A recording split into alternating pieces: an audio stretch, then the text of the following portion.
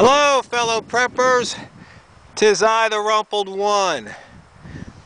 There's this nice bench here on my property when I first bought it, but that was back in '89, and they didn't use pressure-treated wood. And you can see it's in need of some repair. Well, I just took a couple measurements, and I've got enough wood from that haul I scored the other day to fix my bench. So it looks like I got a little project to work on. I don't know when I'll get around to it, but it's just something. What made me think about it was, I'm reading a book. Don't even recall the title, I just picked it up at the library. But it's talking about the study of time and how different cultures treat time differently. Now, there's even one culture that has no concept of before and after. It's just always now. But it made me think about how fast we do things. I mean, when's the last time you slowed down and actually savored the food that you eat? I admit it, I'll rush in and get a burger or make myself a sandwich, bacon and eggs or whatever, but most of the time I wolf it down. I inhale it. I don't really stop to enjoy the flavors and savor it.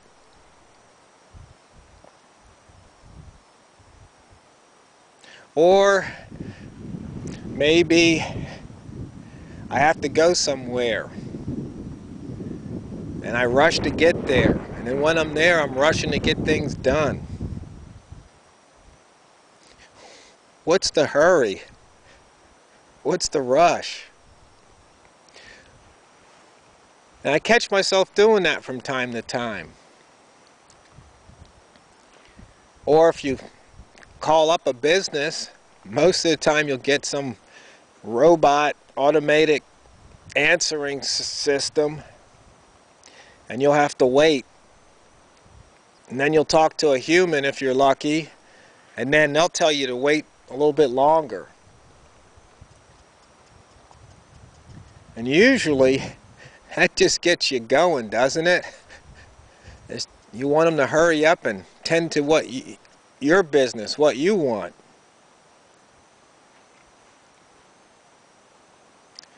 But how often do we just take the time just to sit? Just to sit. Oh, I know we all have things to do and places to go and people to see.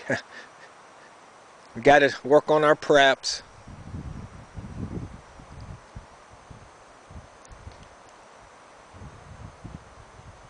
But we can't miss the big picture. Otherwise, what's the point?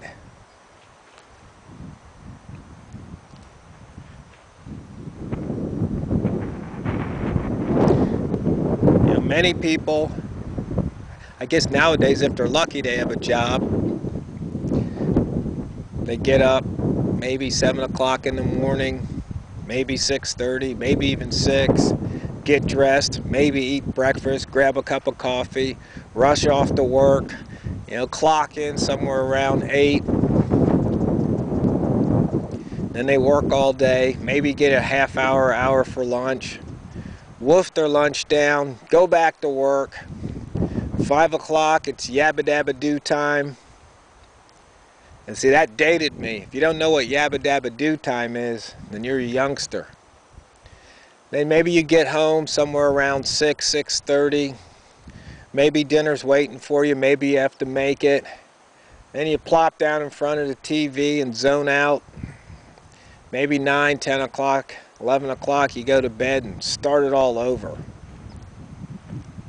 I mean, is that living? That's what we have progressed. That's the progress, that's civilization. Sounds like madness when you think about it, doesn't it? But it gets down to choices. I mean, you can choose to take an hour a day just to sit. Or you can choose to slow down when you eat. Or maybe you're thirsty and you grab some sugary drink. Or maybe you just get a nice big tall glass of ice water. But do you gulp it down or do you sip it, savor it?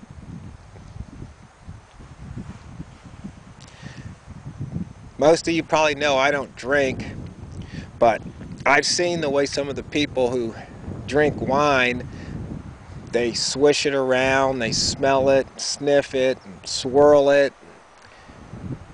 Maybe they're onto something. Maybe they're taking that time and they're really enjoying it. It does seem a bit pretentious, but then again, that's just a judgment. I don't know.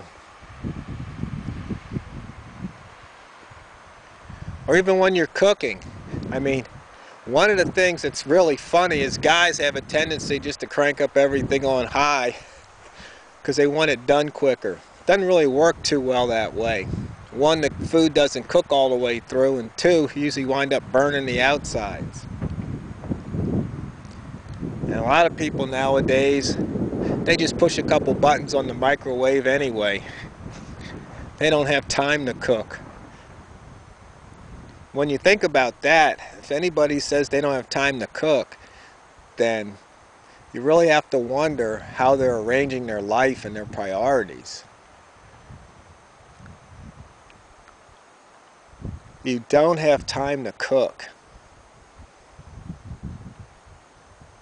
What's wrong with that picture?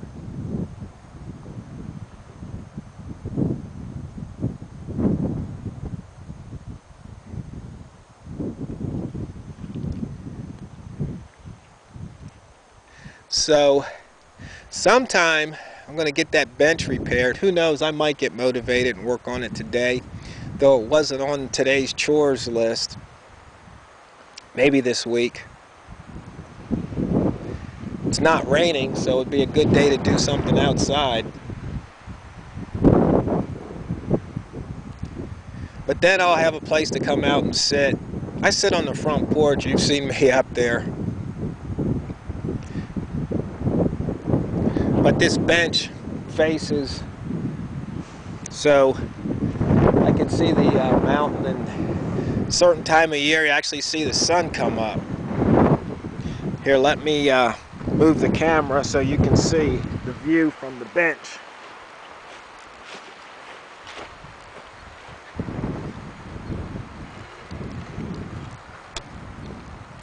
You see there's a bench top. And that's what I get to look out and see.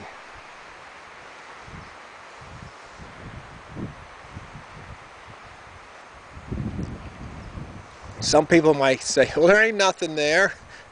Just some trees and some sky. And they're right.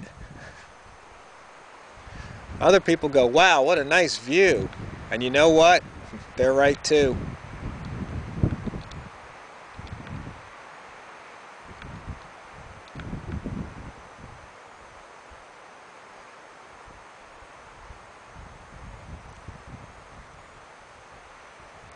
So I know this video, it's not quite in the boring zone yet, but thought I'd just take my time, no hurry.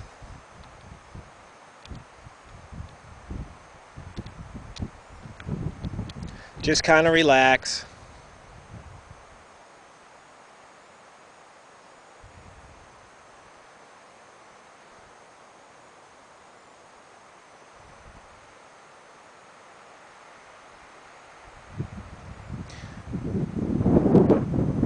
Listen to the wind.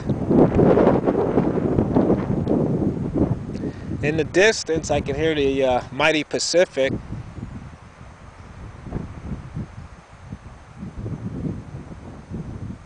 It's a rumbling sound.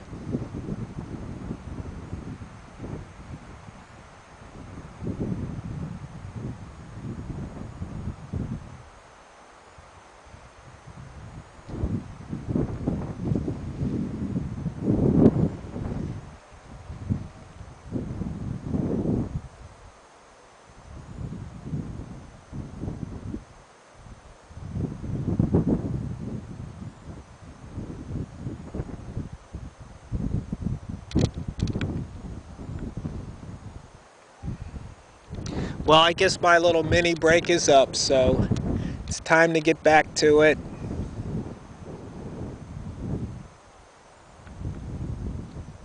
Because if I fail to prepare today,